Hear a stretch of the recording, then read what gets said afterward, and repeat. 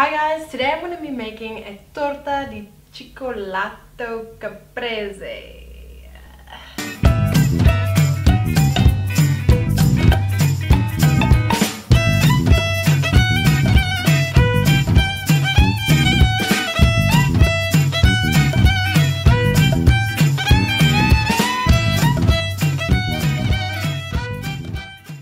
This chocolate cake has no flour in it. It's made with almond flour and bittersweet or dark chocolate. It's absolutely delicious.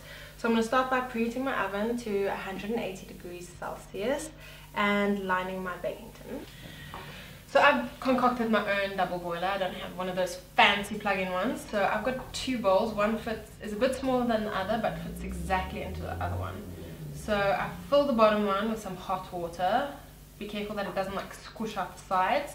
And I put my chocolate inside and leave it to stand, give it a stir every now and then, and it melts beautifully. It's about 250 grams of dark chocolate. As my chocolate cools, I'm going to separate my eggs.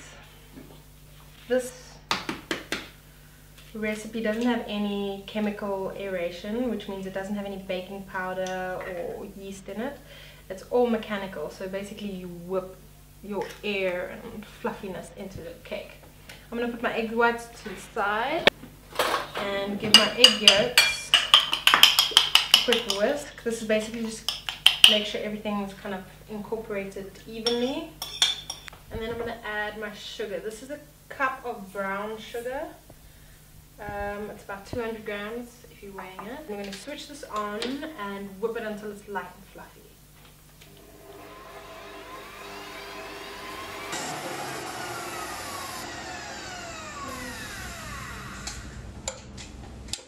I'm going to add my butter. This is 250 grams of softened butter, not melted, but it's just been standing out to get nice and soft.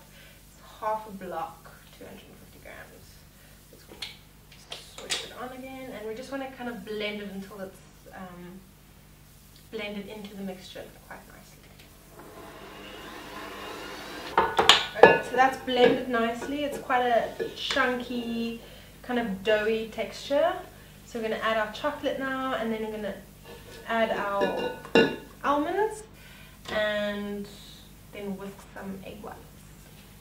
Look at that. It's making me drool. Now for the almonds. This is about 300 grams. So yeah, if you can't find ground almonds, just buy blanched ones, the ones without the skins, and you can grind that up in a food processor if you have one at home. Okay, so we're going to give this a stir. Great when your scotch finger decides to get stuck in your dough. Much better. Use a wooden spoon.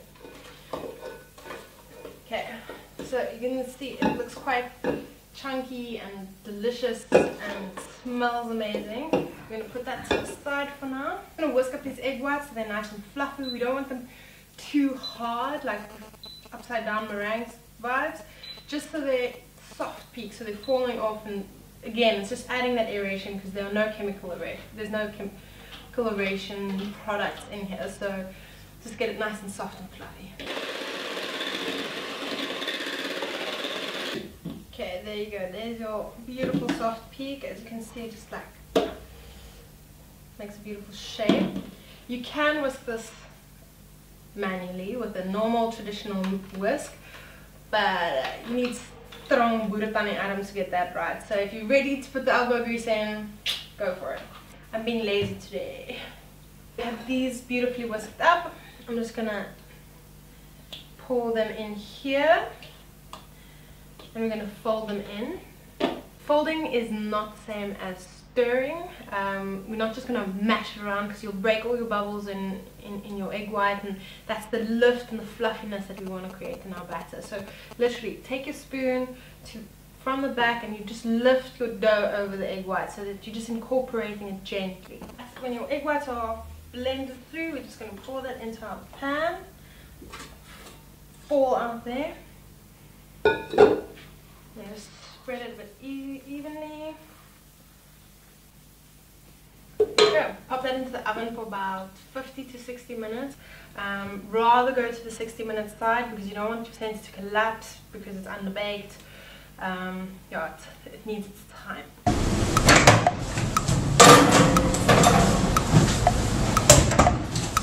I may have left a little bit left just for me.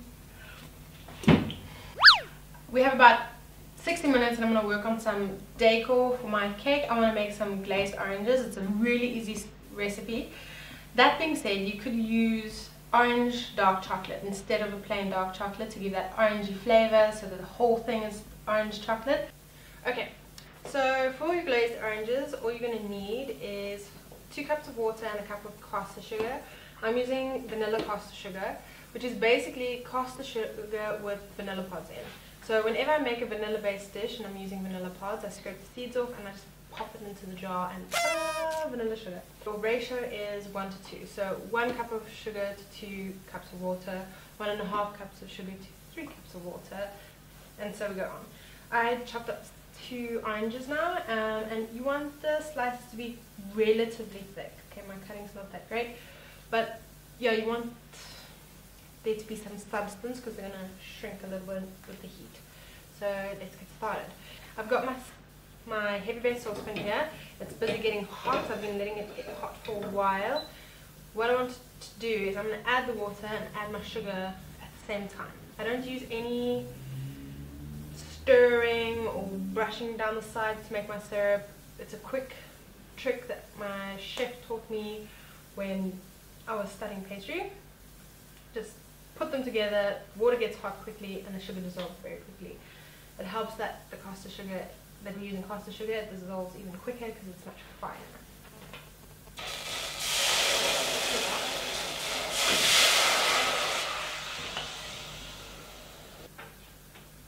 Now what I'll do is just give it a slow stir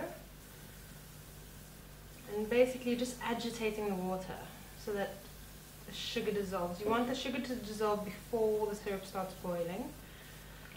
That's why it retains its stickiness. So make sure that you don't lift your pot too far away from your heat source, otherwise your sugar won't dissolve.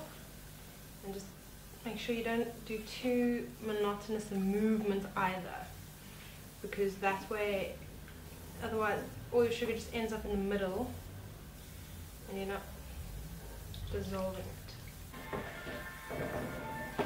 So once your sugar is dissolved, it's going to be completely clear, and then you just let it stand. Don't fuss, be patient. And there is the ice cream truck. The wonders of living in suburbia, but it does make me feel like a kid. So just excuse the background noise there for a second. Now what we're waiting for is a rolling boil. It's when the water's actively boiling, not just a puff or a little simmer. It needs to be bubbles and steam before we put the oranges in, which my pot's doing now. I'm going to slide these in. The idea is to place them that way, so if there's any splashing happening, it happens towards that side of the pot. If you put it down facing this way, it's going to splash towards you and it's really hot liquid. So once your oranges are in your syrup, it's going to take a while for them to start boiling again and your syrup needs to reduce.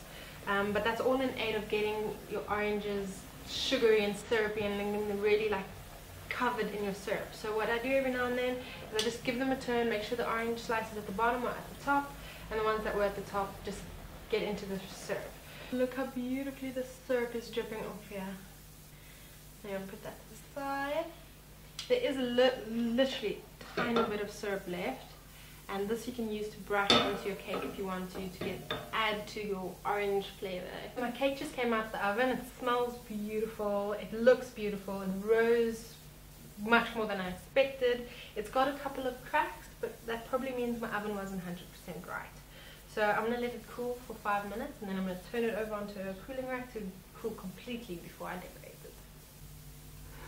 So that was my chocolate Capri cake. If you want the recipe, click on the link in the description below. Make sure you post your pictures on Facebook and Instagram and tag it with SexyFineFood, and I'll make sure that I see it. If you like my videos and you want to see more, please subscribe to my videos and give me a thumbs up. Till next time.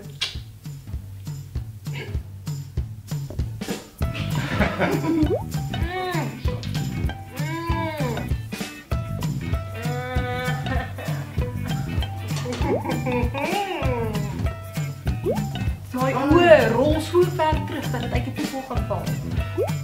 That was quite an imaginative stage there. I cannot say I've heard that before.